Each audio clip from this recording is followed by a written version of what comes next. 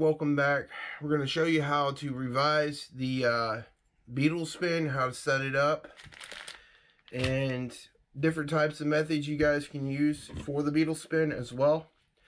First off, I'm going to get into blade selection. You don't necessarily need the smaller blade for the Beetlespin, and a Beetlespin to me is only good in the early spawning months of crappie fishing, bluegill fishing, and bass fishing. Now, if you want to use this thing for a bigger profile bait, you're going to use a bigger profile jig head. You're going to use a bigger blade. Now, what I mean about taking off the blade, you can remove this blade. There's a little clasp here that you can remove the blade and put different types of blades on this. This is a Colorado blade. You can put another bigger Colorado blade on this Beetlespin to, if the water is darker, you could use a copper or a gold color blade for darker water, and like lighter baits on the hook, and a bigger hook to catch bass, or a smaller jig head to catch crappie and bluegill. Chartreuse color bait, or a white color, or white chartreuse color for darker waters. I find that like in the clear waters, the black works really good and chartreuse works. Clear water, I find that white works great in darker water with a chartreuse tail, or lighter color bait would work really good with this. You don't necessarily need to go out and buy the Johnson spin. The Johnson spins are good, but you could buy these really cheap online for like, I don't know, $2 or $3 for about 5 or 6 of them. You can change the blades out. I will leave in this video right about here what I'm talking about. You can buy different colored blades in bulk to either make inline spinners or replace the blades on spinner baits and these Beetlespins as well. I'll put it right there.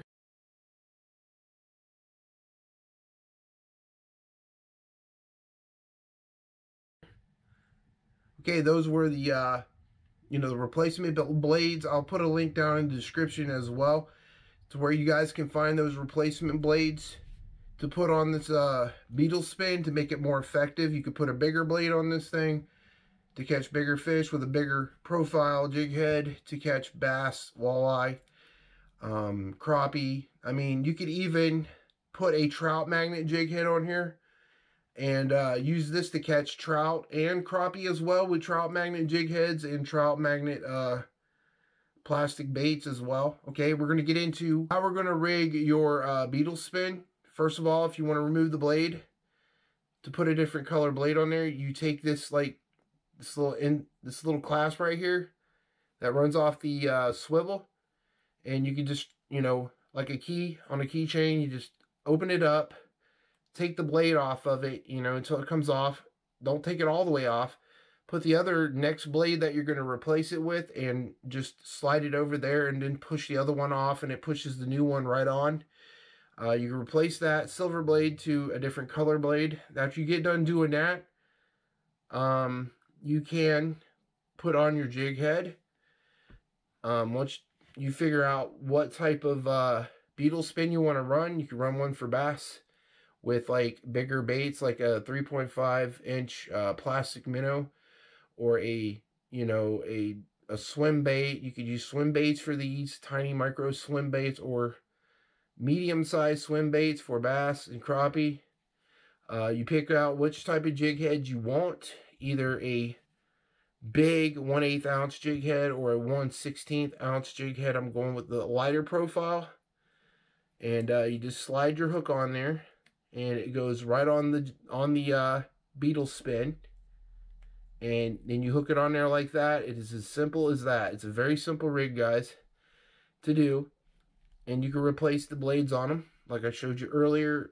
And I will leave a link in the description down there for different blades. Now, what I mean about changing the blade out, silver is a good clear water blade, and this should work in most clear water conditions. But if you got really dark, murky water, you may want to change the blade out to a gold blade or a copper blade, because that copper blade in darker tones of water will be picked up more by the fish with a light color bait, like a white, pearl white, or a monkey milk color, or A white and chartreuse color on this bait will annihilate crappie and bass and bluegill. Now, when you do, even though you put the plastic on here, guys, you may want to put a little bit of super glue right on the end of there. Once you put that plastic on there, it won't come off while you're throwing it.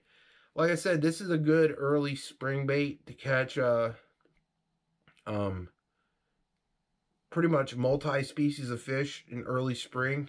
I'm not so much late in the fall, you know, like in the middle of summer, it'll just shut down. You won't catch anything with this thing. But early spawn, this will work fairly well. I mean, if you run in 2 rods with just a jig and one of these and casting it out and retrieving it to catch early spawning fish, it'll work for that. Now, there's different types of baits, guys, you can use out there. Like I said, I got an example, a little bit of an example of what type of bait you want to run on here. You know, you don't necessarily need the Johnson grub to put on here. You can put on the B&M black and blue chartreuse color. This one here is good for like midsummer, like late summer fishing in clear water, because it's a dark color with a chartreuse tail. That'll annihilate them. You can put the curly tail jig on that one. Now early spring, I find the black color is a really good color for the Beetlespin. If you can find like a black curly tail jig or a black like baby shad, like minnow looking bait to put on here. This is a black colored good clear water bait for catching crappie and bluegill and even bass with this black color. And chartreuse is a good dark water color bait. This is a yum. It's a curly tail jig for yum. You can catch pretty much multi-species on this, not just crappie and bluegill. You can catch bass with them early spring.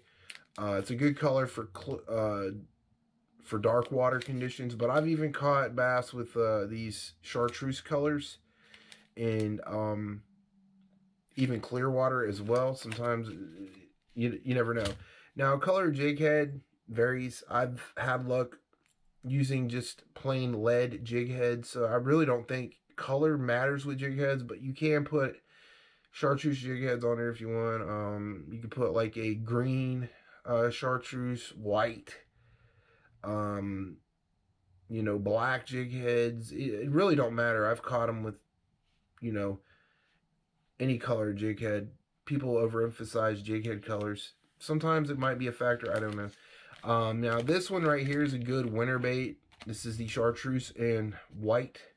It's good for dark water conditions, like murky water conditions in the wintertime. You know, even a white curly tail jig will be good for wintertime fishing months, because it kind of matches the hatch with the mayfly hatches, because when mayflies come up out of these lakes and these rivers, they're kind of white colored. And my final option that you could put on these little Beetlespins is a Bobby Garland baby shad or a gulp alive minnow. Will be good for these little Beetlespins as well. You don't necessarily got to buy the Johnson, but what we're going to do, we're going to show you how to rig this up. Take one of these curly tail jig heads and just put one on here to show you how to do this. And once we do this, it's pretty much complete. And that's pretty much how you rig the curly tail jigs, or the, you know, you could take a grub jig and put it on here. You could even put a piece of bait on here, just a bait alone. You could put a worm on here and just chuck it out there, and or you could put a maggot on here, a real maggot or wax worm. You could put crappie nubs on there if you wanted to, without a skirt or trailer bait, and just chuck it out there and you still catch fish. But we're going to show you how to do this. Put the you know, you put your little grub on there and you run it almost all the way to the back of the bait, like so. I don't know if you can see that. Run it all the way to the back of the bait. Before you slide it over that jig head, you might want to put a little bit of super glue on the end of that jig head and push the bait all the way on top of it like that. and it should be perfect. And that's how you set up a Beetlespin, guys. And you can remove the blade, change the blade outs. I don't have a replacement blade for this, so I couldn't show you how to do it. I'm sorry, but there's ways you could replace the blade on it for darker water conditions. But in light water conditions, this should be a great little spinner for this. You're going to be able to catch a lot of multi-species with this rig, ranging from walleye. I've seen people catch pike with these. I've seen people catch brim, bluegill, green-eared sunfish, bass, trout. I mean, if it swims, you're going to be able to catch it. Like I said, you can put the bigger jig profile on there, put a bigger jig head on there, and a bigger blade, and you can literally catch bigger species of fish with this thing. Your Beetlespins for multi-species of fishing. If you guys like this video, please hit the like, share, and subscribe, and tell me what you think on the video, and to give me your feedback. Peace out, everybody. It's been your pal Hondo.